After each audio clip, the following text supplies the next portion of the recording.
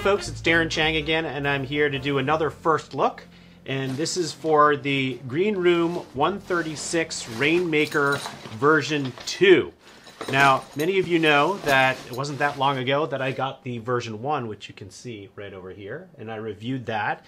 And I'll be sure to make sure that I put up the card for you to link to that review in, where is it? Probably up in that direction over there. And I love the bag, except it did have a couple of things about it that I didn't love. And what's amazing is I think Patrick goes and looks at these reviews online. Patrick is the guy who owns and designs the 136 packs here, the Greenroom 136 packs. And he basically, he took a lot of my suggestions into account with this version 2. Now, it probably wasn't just me. I'm sure there were other folks that he listened to when it came to design or redesign for his version 2.0. But it's clear that many of the issues that I had with it were addressed in this pack.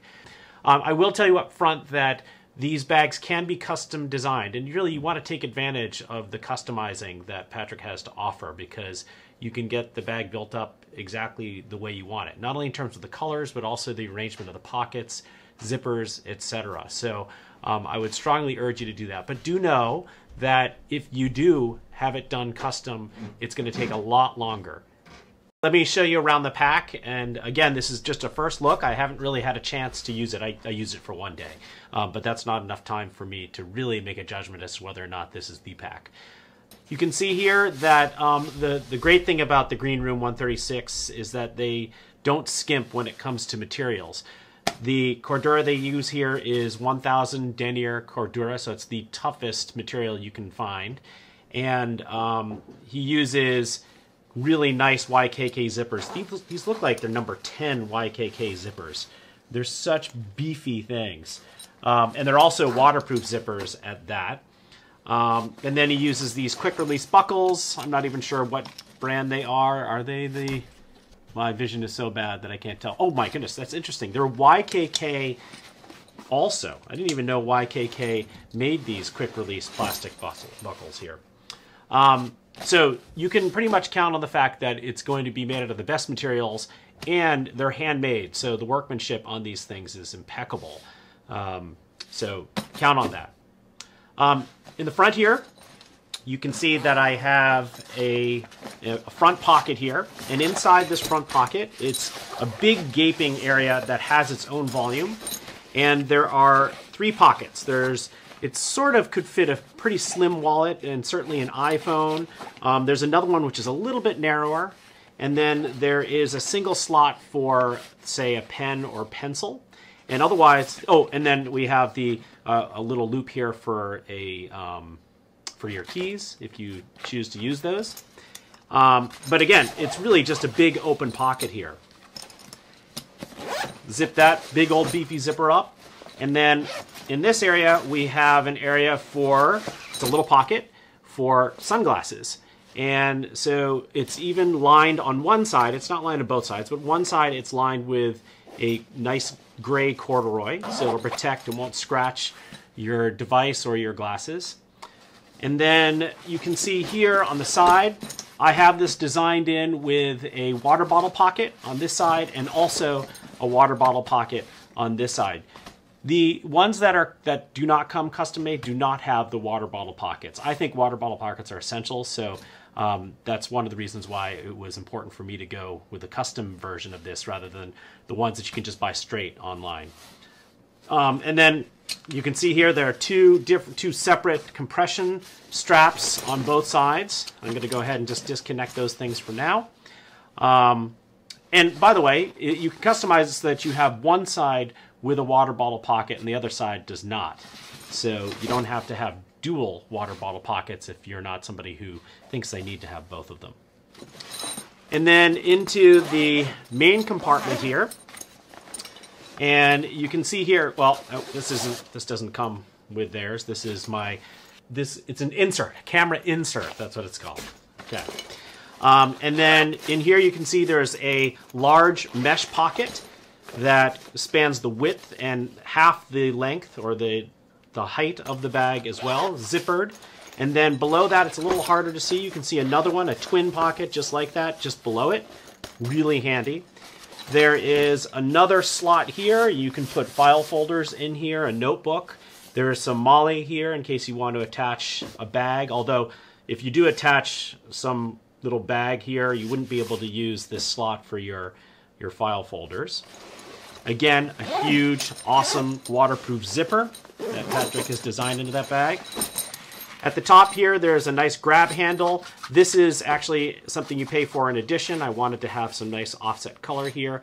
You don't need it, but I think it's kind of cool, and it does make it a little bit easier to grip, more comfortable to grip. You can also get these with side handles and also one on the bottom if you so choose. And then let's move into the technical or laptop compartment area. And we just center this thing here. You can see here we've got quite a bit going here. There is a slot here in case you want to put your file folders into this section. We have an area, again, these same kind of pockets where you could put your cell phone, a couple of pockets for your stylus or your pens / pencils. I actually end up putting my iPad Pro into this section so that I can put my 13-inch MacBook into this padded section. There is no padding associated with this one. There is padding associated with this laptop-specific pocket here. And very importantly, you can see that there's this corduroy lining that is will protect your screen, etc. Well, not your screen, but will protect your laptop from getting scratched as well. And it does open in this clamshell style, which nobody claims this anymore, but it used to be that this was called TSA friendly, that the TSA folks would allow you to go through without having to take out your laptop as long as you could lay it flat. That's just no longer the case. They basically say, hey, take out your laptop.